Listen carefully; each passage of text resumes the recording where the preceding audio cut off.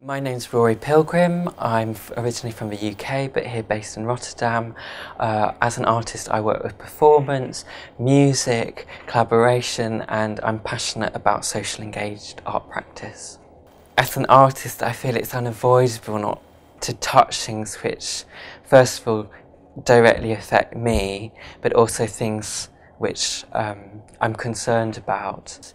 For me, the macro and the micro are just as interchangeable to deal with something which is very, very complex. I'm interested in amplifying that complexity by looking at the individual and how what is affecting a person and how it is part of their life. Often it's said that actions speak louder than words, but what happens if we don't have the words to create the right actions? And these last few years, I feel, as someone coming from a specific generation, that we don't have the same words that other generations have had. These words like peace, words like even love, that it is so full with meaning, can be used as a kind of real action, a method of action, because we don't trust words often.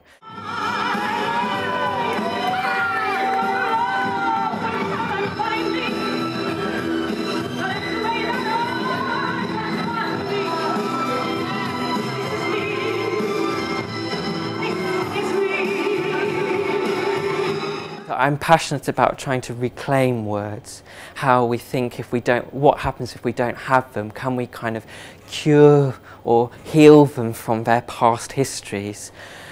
We can't often do that as singular generations, so intergenerational dialogue and trying to create a kind of broad intersectional series of meanings, because words never mean just one thing.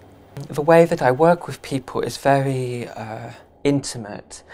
In an age of social media where we expect everything to be public, I feel it's very important to actually provide spaces in which things we might not share or share in different ways are given a space. So working in private, in safe spaces, this is often the start of how I work. And when I might do an exhibition or a commission, those spaces, those exhibition places, become the sites in which people come together.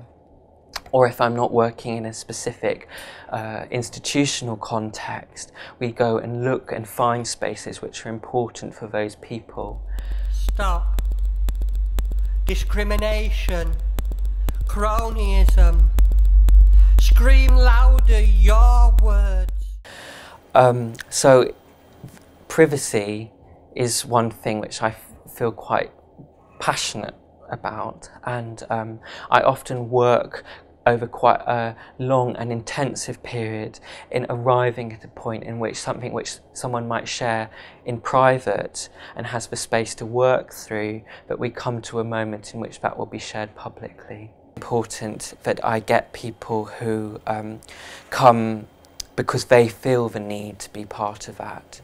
It's not about a kind of recruitment in the way that I am trying to sort of desperately trying to get something out of people. It has to be mutual.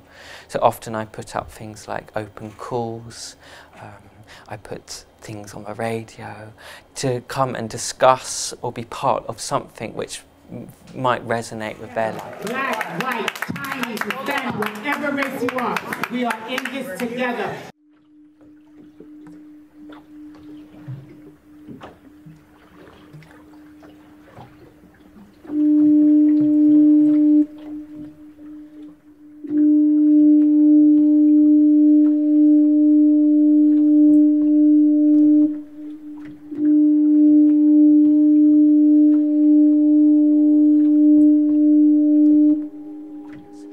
I never work with scripts, I never work with, I find it even very difficult to rehearse things because I always want to try and arrive at a moment which is in some ways quite delicate and fragile, but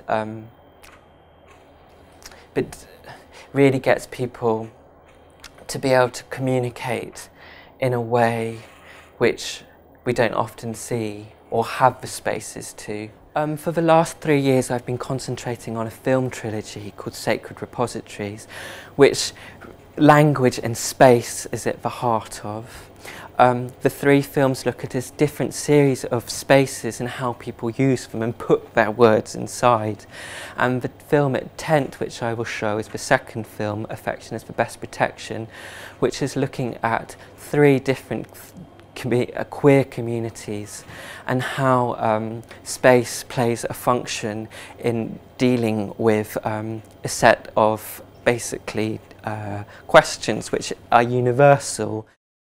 We live in social media, these echo chambers where we just reinforce people who we surround ourselves with.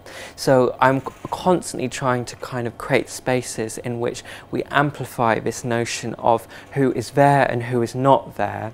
And of course in the exhibition the people that I have worked with aren't there, some of them aren't even seen. So in the same way that my performances bring people together, this space brings together a series of voices who cannot be there, but you feel their physical presence.